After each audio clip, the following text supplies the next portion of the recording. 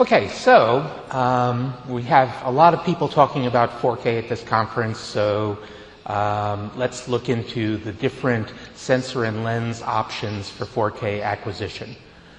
Now, this is a common high-definition camera and lens, field lens. It's got a prism with 3 sensors on it. It's got an extremely well-defined mounting and interface between the optics of the lens and the sensors. In fact, the sensors are at different depths for the different colors.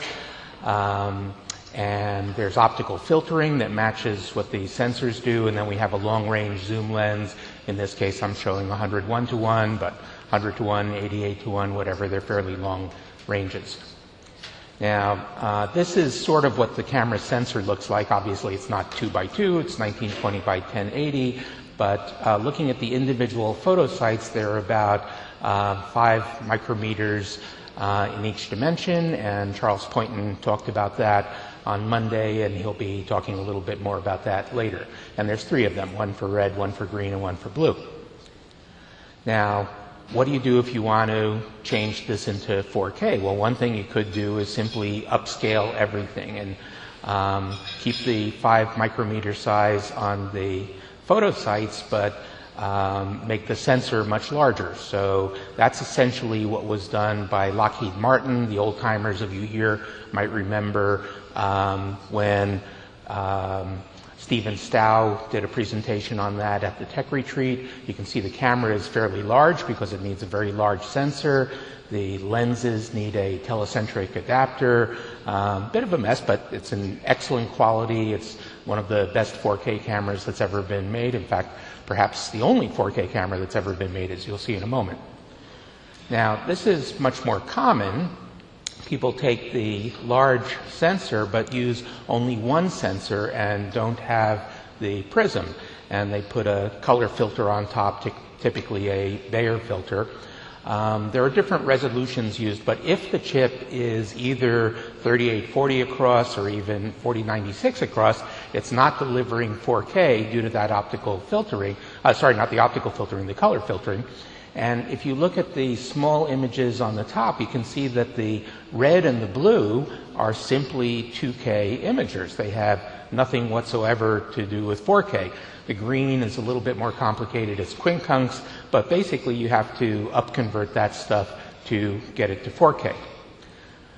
So there's also a lens issue. The red circle shows what a lens intended for a 2/3 inch imager would do, so it's obviously not properly covering the full sensor. And so we use different lenses with different mounts. PL mount is typical. Prime lenses are fine for PL mount. There are no long-range zooms yet. Larry is going to talk about one that Canon came up with recently. It's a 20:1, and that's really pushing the technology. Certainly nothing near 100:1 at the moment. Or you could take that 100:1 lens that you use on a 2/3 inch format lens and adapt it to the PL mount and make the image size larger for the Super 35 sensor. But if you do that, if the adapter is absolutely perfect, you're dropping 2.6 stops of light. Also, I would remind you that the MTF of the HD lens is, of course, HD. So here's another option. Stay 2/3 of an inch and shrink the photo sites on the sensor so that you can squeeze in 4K worth of photo sites instead of only HD worth of photo sites. Now, the problem with shrinking the photo sites, one is you get dead pixels, and Joel is going to talk about that. And another is that you have a photon noise issue, and Charles is going to talk about that.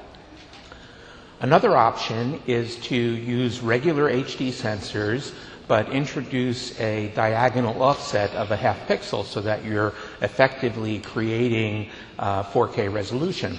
And there are 2 ways of doing this. One is with 4 chips, adding a second green sensor with a half pixel diagonal offset, and that's what you can see Hitachi showing in the demo room. And another option would just be to stay with 3 chips, but to simply offset the green from the red and blue. And you might be seeing that soon from a major manufacturer. And then finally, we have option 6, which I call just upconvert HD. The Grass Valley people are sensitive about my saying upconvert. but it's basically an HD camera, and this is the 4K camera that Grass Valley showed at NAB. But think about it for a while. The sensor is perfectly matched to the optical filtering, which is perfectly matched to the lens mount. The sensors have the appropriate depths for the colors. So any processing or upconversion that you do on this is going to be on a very pristine signal. And remember, even the single sensor cameras that have 3840 or 4096 resolution have to do filtering and upconverting. Now, there are some single sensor cameras with an awful lot more resolution.